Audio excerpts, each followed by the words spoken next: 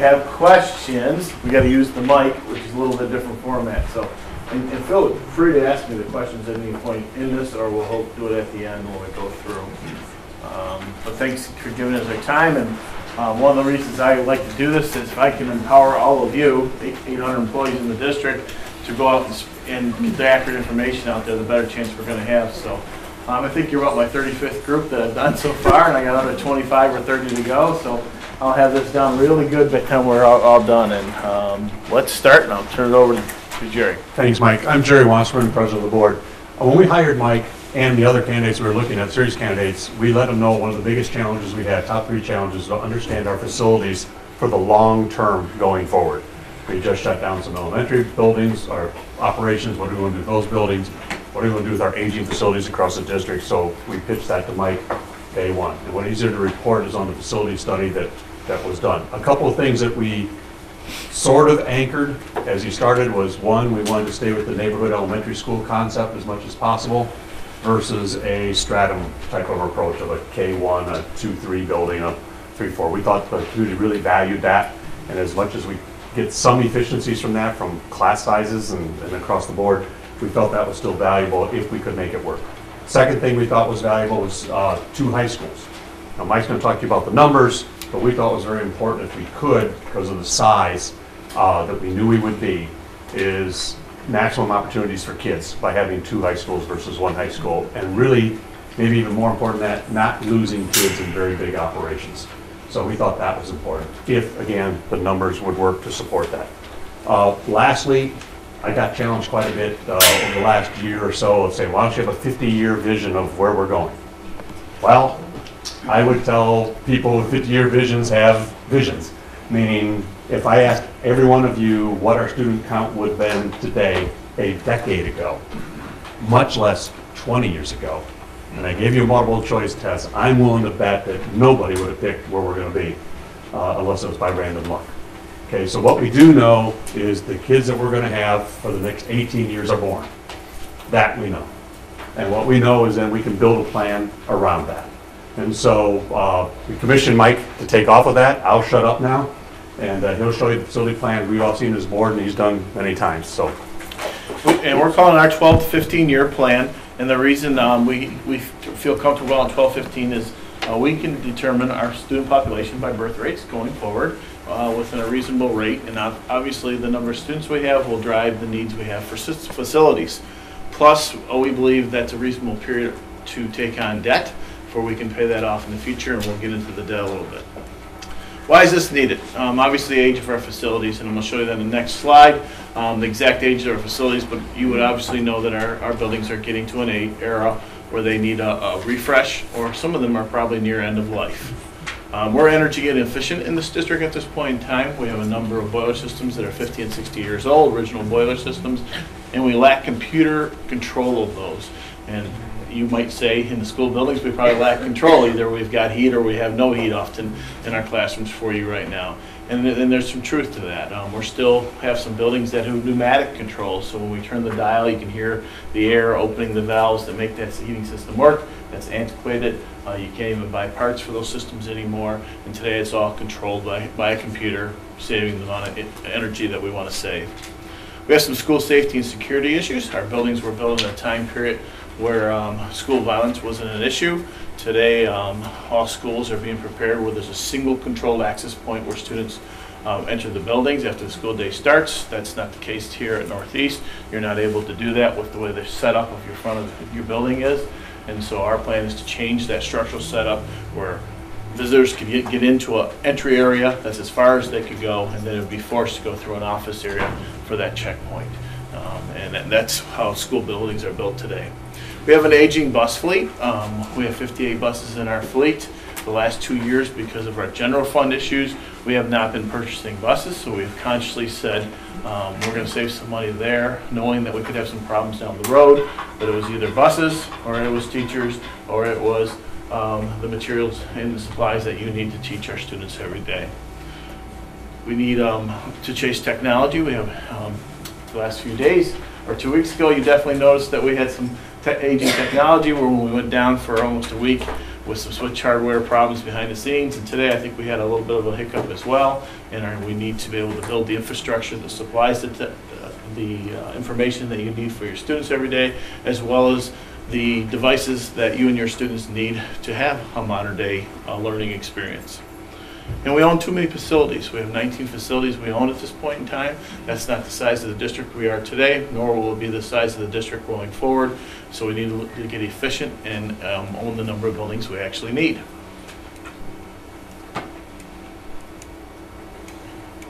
There is the ages of our buildings, and I think it kind of puts it in writing, makes it even more powerful. We know they're getting older.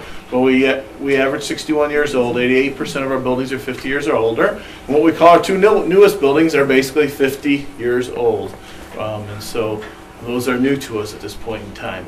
Our oldest is 88 years old, and so it's time to take a look at those and have an honest conversation about them.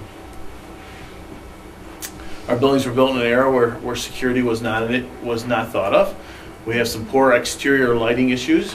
This building would be one as well. The lighting around it is original lighting. Lighting that requires bulbs to be replaced nearly yearly at a cost.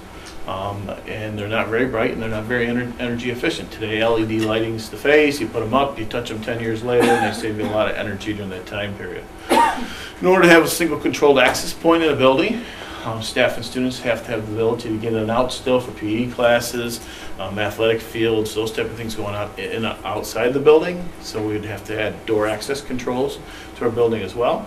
We would have some video surveillance where it makes sense, particularly in the secondary buildings. You know, that would be coming quite handy for not only protection but also for some of the vandalism that occurs in buildings. We have aging PA systems, many of them that don't function in all areas of the buildings. If we had an emergency, we would need to be able to communicate to all areas of the building immediately. We can't do that at a single point in time. We have traffic flow issues. You have a little bit out here, so we just witnessed on the way in today, right? But certainly if you've been around our elementary buildings, you know we have some major traffic flow issues. We really can't change the neighborhoods that they're in, but we can change how that traffic mixes. Those buildings were built in an era where students walked to school or they rode the yellow bus. Today, about 50% of our kids arrive by their parents' cars. And we're mixing all three sets of that traffic. That's a safety issue. And we can make it where each of those traffics don't mix, the safer our kids are going to be. We talked about the bus fleet already, that it's aging and will continue to age because we're not able to buy buses through our general fund at this point in time. We have little or no control over our boiler systems. This is actually our newest boiler system in the district, and this is at Dow High School. And if you know anything about boilers today, it might be about a quarter of that size, and you can imagine the energy efficiency that comes with that. So our newest boiler is quite old. I think the best example of boiler systems in the districts that are antiquated is East Lawn. East Lawn originally had a boiler system that was coal burning, and then it was converted to heating oil, and now it's converted to natural gas. And so you can imagine the efficiencies there. Single pane windows are probably as old as I am, and so you don't see single pane windows anymore, but we still have some in the district that need to go. We have some air quality issues because our heating systems, our cooling systems are not able to bring in the amount of fresh air that's needed when fully occupied with 1,000 students in this building. And so we're probably bringing in single digits fresh air from the outside when we should be bringing in double digits fresh air, and that causes health issues as well. Here's our bus fleet. Like I said, we have 58 buses, and the standard in the state of Michigan generally is 10 to 12 years or 200,000 miles. We can push those engines in transmissions usually a little past 200,000 if need be, but it's usually the bodies in Michigan that catches us. And after about 12, 14 years, those frames are about ready to go underneath those buses, and so that's an issue. The bottom bullet point is the one you have to take notice for me, and that's 78% of our fleet will be over that standard by 2018, and that's a problem. Where there's no way we can do that through our general fund at $75,000 to $100,000 a bus. This slide says 18 buildings. I say 19 because I count the bus facility in there as well. And we are proposing to be right-sized for our population, helping our general fund be in the right amount of dollars spent. Let's not spend dollars on buildings, let's spend dollars on educating students. And we have 11 buildings in the district when we're done proposing here. What we really are asking to do is take on debt And is that normal in our state? Well, it's abnormal not to. Only 5% of the districts in the state of Michigan do not have debt. We're one of those. And when we went to the Treasury, the last time we had debt was in the 1960s, and that was the longest period of time they've ever seen a district go without debt. So that's a good thing. We've been very responsible to our taxpayers for a number of years, maintaining our buildings. But there's also a side effect of that, and that's all of those buildings are hitting a need at the same time, and that's going to cause a problem for us as we get there. As you know, we once had a sinking fund who helped maintain the buildings, so it's kind of a pay-as-you-go. You collect some taxes, you do a repair. It's kind of what we hope to do in our homes. Save up some money, replace the carpet. Save up some money, put the shingles on. But when the house gets 50, 60 years old and we have to gut the bathrooms and the kitchens and do the floors, we're probably borrowing some equity out of that house to do that. That's where we are as a district, and we're asking to borrow against our buildings in order to fix them back up.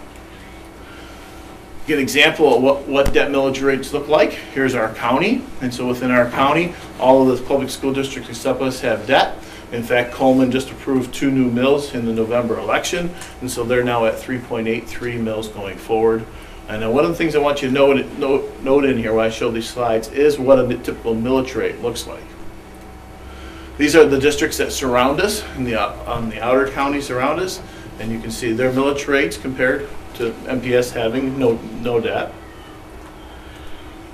And these are districts that we compare ourselves to statewide, districts that look like us by size or community or how our students achieve.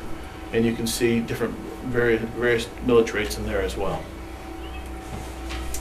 Enrollment's going to drive our facility needs, as I said earlier. We're about 7,800 students. We can project that we're going to hit a bottom of 7,200 students. And the reason we are is that the elementaries have kind of stabilized, but the biggest classes in the district are 7 through 12. You know that well. You just move one big class through the middle school to the high school. Once those big classes graduate out and the smaller ones move all the way through the system, we're going to go down to 7,200. And we're pretty confident in that number. We could be off 50 to 100 students either way, but that wouldn't change the number of facilities we would need if we are. The myth out there, and Jerry explained about the 2 high schools.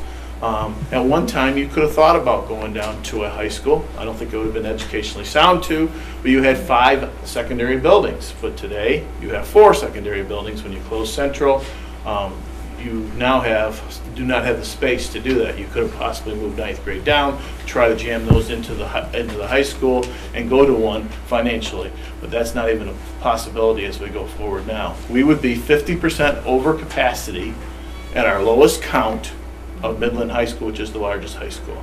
So it doesn't fit anymore. Is there room in the middle schools? No. You'd be 85% over capacity of Northeast, which holds the larger population of the 2 buildings. So we do no longer fit into that kind of model. And when we made the decision to close Central, it wasn't with a vacuum of that knowledge. Meaning, we recognized that was an option, but we did not, and I failed to mention at the beginning, did not want to go to 3-year high schools. Why? Because the 9th grade is so important to all those kids, and especially our college-bound kids. There's the vast majority of our kids these days to have that packaged from 9th, 10th, 11th, and 12th, especially 9th, 10th, and 11th. In reality, we'd have a 2-year high school for college applications at 10, 11. So we really thought that was important, and that enabled us to shut down Central and go forward.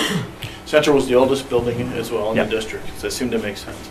And one of the things I want you to note on the slide is with that knowing about our enrollment, we know we do not need our vacant buildings in the next 10 to 12 years, because that's going to play into the picture here when we talk about what we should do with all those vacant buildings.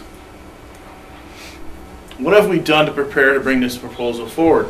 Well, we knew that we wanted someone looking at our buildings besides just us, and so we went out and had professionals come in and take a look.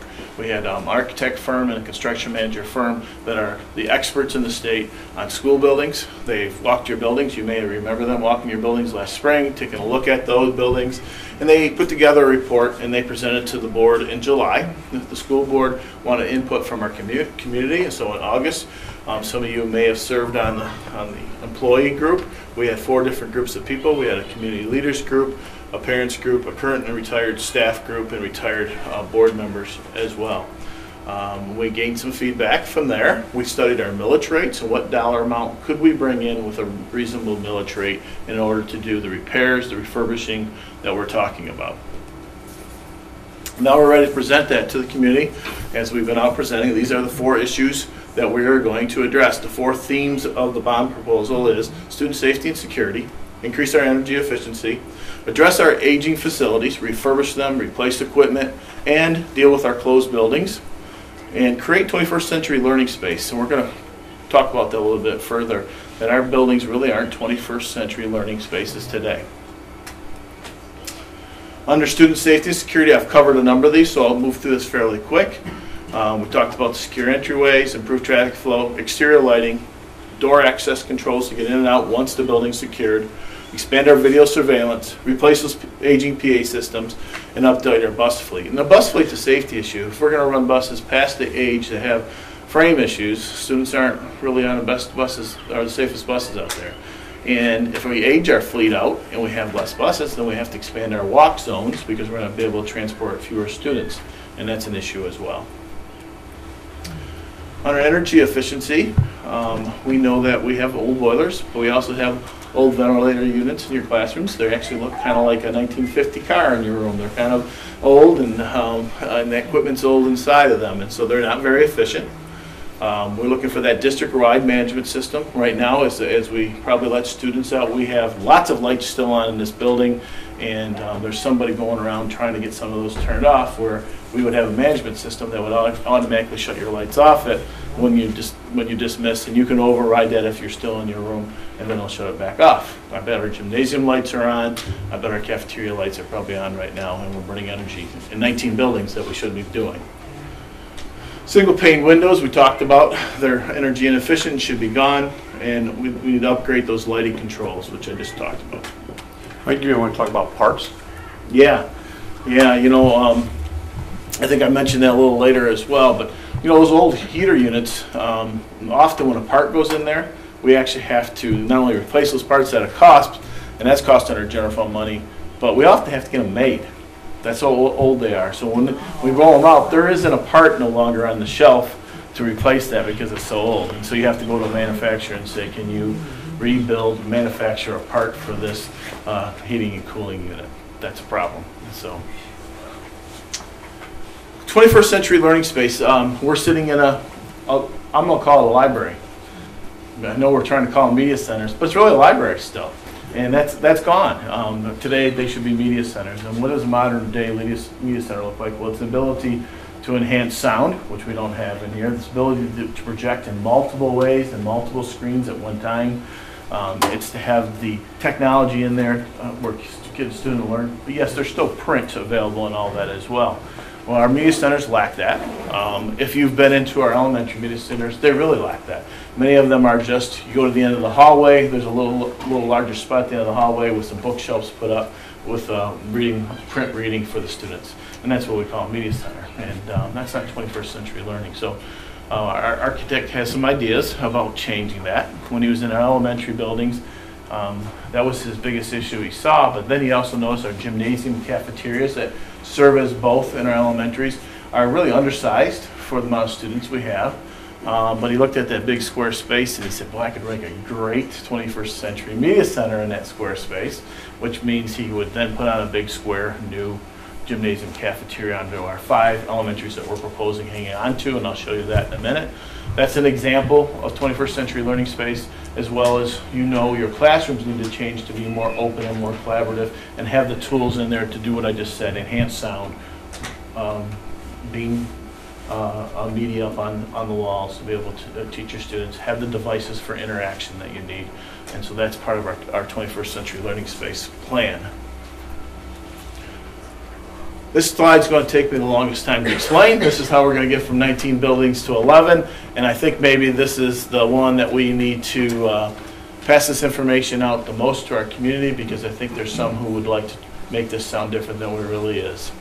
When our architect reviewed all our buildings, he took a look at East Lawn, which is 69 years old, and as you know, many of you know, has some major structural issues to it, and it has the very wet basement where we have to move students out of the basement every spring and then allow them to go back down, which is a humidity problem for the students as well as we go forward. And so he suggests that we do not put money into East Lawn at this time, that you'd be putting good money into a very poor building. That does not make sense. He took a look at Carpenter, our oldest building, 88 years old, and structurally it's in pretty good shape. But it's not really good 21st century learning space in there. When he looks at running modern day heating and cooling systems in there, there's a lot of roadblocks. There's not a lot of space in the ceilings. It would be very costly to do so. And to refurbish Carpenter would cost us $5 to $8 million. And he's saying, you do that and you'll get 10 to 15 more years out of it, which would make it 100 years old. And so does that seem to make a lot of sense? Probably not. And so we're not looking at doing anything with Carpenter as far as putting money in there as well. And I'll explain, we are looking at repurposing Carpenter for something. Then he went over and took a look at Central. And Central was a 1940s high school, a very large piece of property, a very large building that we're operating for an auditorium, our only auditorium in the district, and the gymnasium space, which we need to run all of our middle school athletic programs, and it's used by the community center all the time. That's really the main purpose of Central Middle School at this point. He took a look at that, and he believes if he removed the pieces that are connected to the auditorium on the outside, that would allow him to enlarge that stage of the auditorium, refurbish it with lighting, seating, all the things that a modern day auditorium have, change the ceiling for sound a little bit, and we'd have a modern day auditorium that could service 60 years going forward. He would go into the school, the remaining part of the school, and refurbish the gymnasium.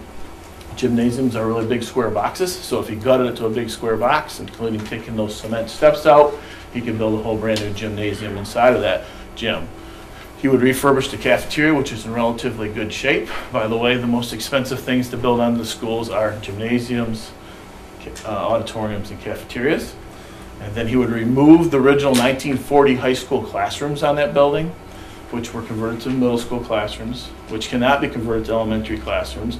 He would remove those, and he would build elementary classrooms onto the Central building, and we would have an elementary school that can last us 60 years going forward. We would go from 3 buildings that we own, East Lawn, Carpenter, and Central, 3 of them that we're operating, down to 1 building that we're operating that would serve those students going forward. What do we do with those buildings? Well, East Lawn, there's really not a purpose for it. There's really no need for it. We would take East Lawn down, and we would turn that into green space. We'd talk to the community about the purpose of the green space. We have little league fields on the back. We hear they may need more space. We'd work with that. Schools do not pay taxes on property, and so it doesn't cost us anything to own vacant property. It does cost us some maintenance money if we're owning a building on that vacant property. We would repurpose Carpenter. We have some community partners who would provide programs in there. They would pay the utility cost. We'd still own the building, but the cost is the utility cost, and we would have that repurposed for a while. A historical building that keeps serving our community in a different way than it is today, but keeps serving our community going forward. We would look at our other buildings throughout the district, and we'd take a look at Parkdale. And that piece of property is the main part of Midland High campus. Most of that space is used, and we would take Parkdale down as well. Franklin School is in the neighborhood, a very small piece of property that is not large enough to run a school building again. We would take Franklin School down, and we would sell that piece of property and let it go back on the tax rolls, and someone maybe build some homes or something on that piece of property. State Street is the old abandoned building next to the administration center. It's been condemned and cannot be used for anything, so we would take that building down next to the administration center. Cook School is the original 1948 school. Really no purpose for it, as we showed, for the next 10 to 12 years. And so it's been closed for 3. It's going to sit there for 10 to 12 more years, deteriorating, and we don't even know if we'll need it by then. We really don't expect growth on that other side.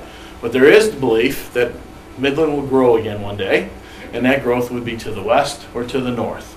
And to be prepared for that, none of us will probably be here, but somebody about 20 years from now, if we get that growth, will have to make a decision, should there be a school over in those neighborhoods. We suggest that we take Cook down and hold on to that piece of property. It's part of a city park right now. Let it be used for that, and then let someone make that decision in the future. Someone bought that property in the 1940s probably for a few $100s. Today it would cost you hundreds of thousands of dollars to buy that a size piece of property, and maybe more in the future. If we do grow to the north, we do not expect it to be as far north as Mills. So we see no purpose for Mills. We would take Mills down, sell that property, let it go back on the tax rolls. If we grow to the north, it probably is what we're seeing right now, a little growth out in Larkin Township, and we own a piece of property that someone bought many years ago in Larkin, and we would be set for that as well in the future going forward. Let me talk about closed facilities a little bit. So our closed facilities have been closed 2, 3, 4 years at this point in time. They're deteriorating in condition, and let me remind you, many of them were built in the 40s, Cook 1948. To reopen a building today that's been closed for 2 years without students in it, you have to meet all modern day school standards. If we close Northeast, it wouldn't meet any modern day school standards. And I'm not talking just, but including fire suppression, fire alarms, all those pieces. We're also talking handicap access, all the new handicap rules that are for a school building. But even a bigger cost in that is today, the number of bathrooms we build onto a facility is 3 times the amount of bathrooms and toilets that we have in any of these buildings. And so the cost to reopen any one of these buildings today is $5 million. You can build a brand new elementary for 20. So we don't know that we're ever going to need them again. And what condition will they be in after they've been closed 15 or 20 years? And would you put that kind of money into that building at that point in time? Cook would be 100 years old by the time you need it. Probably doesn't make sense to do that. And so that's why we're suggesting what we're suggesting going forward. If I left anything out there? I think you're good. So this plan would bring us from 19 down to 11 buildings. There is one thing. You've said it once before. I think it's worth repeating. And that is we are very confident of our numbers for the next 18 years. So we're very confident that those buildings aren't going to be used or needed for 18 years. So that gives you the confidence then to make the decision based on that versus, oh gee, I wonder what we're going to be a decade from now. We pretty much know because kids are born, and the rest of the story follows that. Yeah, the other thing I think I want to add is East Lawn and Carpenter combined with today's numbers, about 600 students. It'd be about the size of Siebert. Siebert's about 600 students right now. So it's not too large, but it's a larger school. It is majority of Title I students in there, and I've had people ask me, Mike, is that a good thing or a bad thing? And this is my 30th year in education, and I'm not sure of the answer to that, because having a lot of Title kids who need programs targeted at them all in one building would be easier to supply that. Now, in your classrooms, we know we'd like a better mix of students for teaching, and so one of the things we're thinking about doing, and probably will do, is we're going to open that kind of like a magnet school. We're going to open a STEM school there, or a STEAM school, where you'd add the arts, since the auditorium's right there available. And we think we can draw students from other parts of the neighborhood into there and create that mix, but certainly keep the title status. We want to keep the title status because that brings a lot of federal dollars in to provide the intervention programs that those students and parents need. And so Community center. The location to the community center was a major issue. That's one of the reasons East Lawn was saved originally. And this location is even better than East Lawn. They have to actually cross a road right now to get to the community center from East Lawn. And now that is a George that goes through that's now blocked off there. They don't even have to cross a road to get there from the central campus to this community center. So we think that's a plus as well. 12 to 15 years was in the back of our mind as well, to position the district in the future to be able to do what they're going to need to do in the future. And that is readdress their buildings again, because all of our buildings, even under our plan, will have a number of buildings that will possibly have needs going further out. And we're sitting in one right now. Our architect tells us right now that with a refurbish to Northeast, we can get 20 more years out of it. With no refurbishing, we're going to get 12 years out of it. And so somewhere in the future, citizens are going to have to take a look and say, what do we do with Northeast? And we want to put them in a position where they don't have debt and they can decide what to do with Northeast. 15 years from now, we may need only one middle school, so it's not a problem. 15 years from now, we may need a second middle school, but it's to the north. We grew so much to the north. they can make that decision in the future. We want to be able to position them to do that. We also know that some of our elementary buildings will be approaching that magical 75, 80 years old, where they're getting to the near end of their life, Plymouth being one of those elementaries that would be reaching that age. And we want to make sure our voters are in a position to do that 12 to 15 years from now. Our debt would be nearly paid off that we're asking to take on right now, and that would give them a chance to either renew that millage rate going forward and be able to do more work into the district. And so we thought that was a very important thing we should add. And Mike, we've been asked, well, what if you're wrong? Well, if we're wrong because town grew a lot faster and a lot more, that's a great problem to have. We'll fix that problem. If it's a lot worse, we will not have overspent in facilities we may not need. To Mike's last point, we'll have buttressed those up that are long-term facilities. We'll have made the midterm facilities midterm livable. And if things go worse for some odd reason, then we're not over-investing on a wrong premise going forward. There's some side benefits to our bond program as well. As most of you know, our general fund is in dire straits. We've spent more money than we take in for a number of years now, and we've relied on our fund balance. Our fund balance will be at a level where we'll have to borrow funds to make payroll. So if you don't know how school finance works, we do not get paid in August, September from the state. We get a bigger payment in October because they wait till student counts are in. During that time period, when you don't get paid for 2 months, we don't pay you for 2 months. You need cash flow to cover your bills.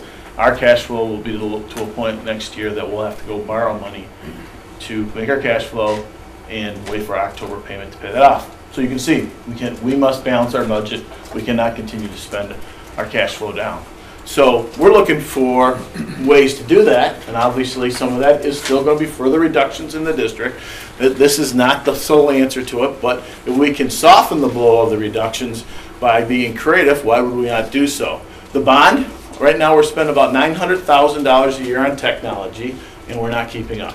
And so you can only imagine that number would grow in the future, our need. And if we could, for the next 10 years, not have to spend $900,000 a year on technology, that's a plus to our general fund right there. Right now in busing, we should be buying 7 buses a year. I have not for 2 years in a row. Buses range from $75,000 to $100,000, so you could put $1 million in savings per year under busing going forward for the next 10 years. Someday those will have to come back, but for the next 10 years they would be covered. With all the energy equipment and all the energy controls that get put in the districts, our savings on energy will be in the 6 figures, somewhere around $150,000 a year at today's dollars going forward. That's relief to your general fund. Energy is our 3rd largest budget item. Lower maintenance costs. We talked about those heating units that are aging out and having to buy expensive parts for them, having our guys spend a lot of maintenance time in there. You would just automatically assume with newer equipment in our districts that we'd have lower maintenance costs going forward. The consolidation of 19 buildings down to 11, or Central becoming the campus, 3 buildings, Carpenter, East Lawn, Central into 1, that there would be efficiencies in there, and we would have considerable saving in those dollars as well. So our general fund certainly could use that relief, and it would lessen the blow that we're looking to have to do in the next few years. You've seen most of these work lists. They look very similar for the 5 elementary schools that are going to get some refurbishing done to them. These work lists cannot capture all the work on these lists. If you would really like to see more detail than that, there's a 72-page document on our website that you can get into that detail and read all about it if you'd like to do that. They are estimates because they're only estimates until we actually get an approval. Once we get an approval, then they bid those projects and get actual dollars and design going forward. But these are the work lists. All 5 elementaries look similar. They're about the same age. The 2 middle schools are similar, with Northeast having a slightly different spin because this building has some structural issues they need to address in order to get the 20 years that we would like to get out of it going forward. If you haven't seen those, they're all on our website. The 2 high schools are similar. Actually, Dow High's got a little more work than Midland High because Midland High's had most of the refreshes through the sinking fund, and so Dow High didn't need it back then because it was newer, but now it's getting to be the building that has some needs going forward. What are we asking for? Now let's go back, and I showed you those debt figures from other districts in our county. We're asking for 2.95 mils, which would keep us the lowest in our county. It would keep us the lowest around the area and one of the lowest in the state going forward. What is a mill? To get a feel for that, If you had a house that had $200,000 market value, it'd have $100,000 taxable value. It'd be about $295 a year.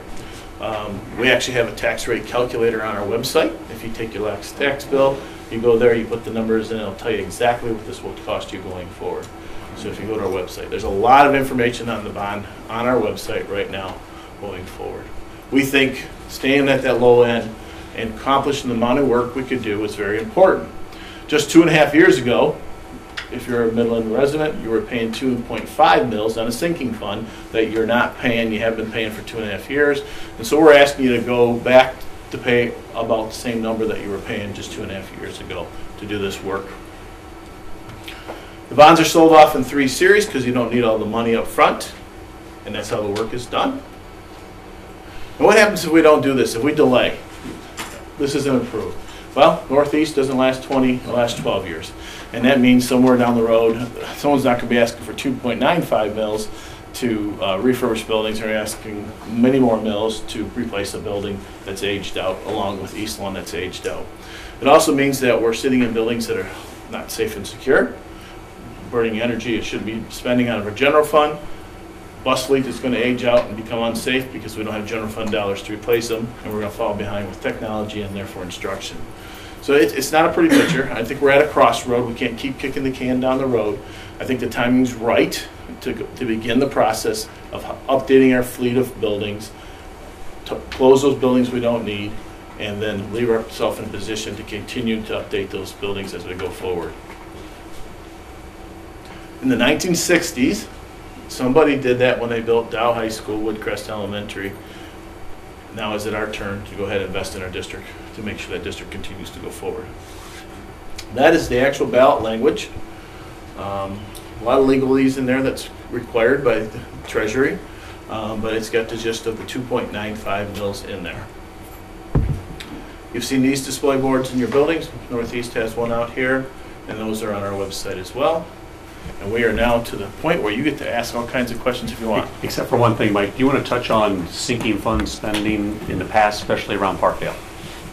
So, I guess the first thing I'd say about sinking fund is I could tell people when I walk out there, I knew there was going to be the question about what about all the sinking fund dollars you have? And I could say, hey, I wasn't here, don't bother me with that, but that's not going to, the answer's not going to fly. So what I did is I went back and I pulled research so I can answer that question. I pulled old board packets, I pulled some treasury reports to see what really occurred during those sinking fund dollars. Our architect says our buildings have great bones to them. They're in pretty good shape. So they can be refurbished because you were putting money into them at about $3 million a year through the sinking fund.